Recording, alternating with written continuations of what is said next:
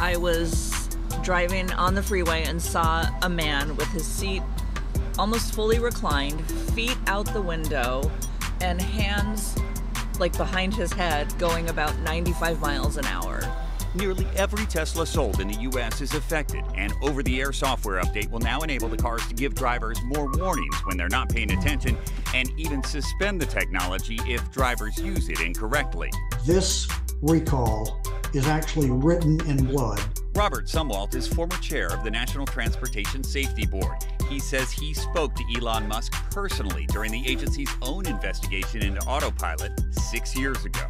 And as the chairman of the NTSB, I'm talking to him about this investigation, and he hung up on me.